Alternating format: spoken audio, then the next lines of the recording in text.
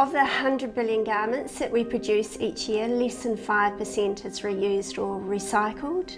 The rest goes to waste. Potentially we could get to 300 billion by the year 2050. It's an astronomical rate of growth. That level of production and consumption of clothing has real carbon and ecological impacts. We are using more resources than the earth can generate. The majority of the world's clothing is synthetic fibres, something like 2/3. These fibres, like polyester, are made from oil and chemicals, just like plastic. When we wash our clothing, it sheds loads and loads of fibres. These enter the waterways and then are ingested by fish, and so straight away you've got synthetic clothing fibres entering our food chain.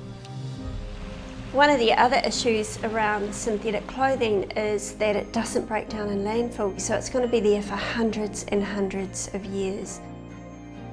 We're obviously at a tipping point in the global waste management situation, with China closing its borders. And while our domestic consumption of clothing and textiles is huge, commercial consumption's 40 times greater. We're a textile research and development company. We work with corporate companies and organisations looking at their textile waste streams and looking at solutions that we can plug into it. We've done trials in the US with a company over there, and we've actually taken polyester garments back to pallets. If it's scalable, those garments can become a raw input into any plastics-based industry. One of the highlights from the Social Enterprise World Forum last year was meeting Karen from Wellington Zoo. We were going through a process with sourcing our zoo uniforms and trying to source them ethically, but what we hadn't considered was what we were going to do with them when we had to dispose of them. Zookeepers' uniforms are really sturdy. They're built to last, so they still had a lot of life in them. So we removed the logos, had them embroidered over, and then those uniforms were redistributed back out into the community for people to reuse. Their expertise was absolutely critical to not only think about how are we spending money, how are we procuring the uniforms, and then how are we disposing of them, so that more of them can be reused and recycled.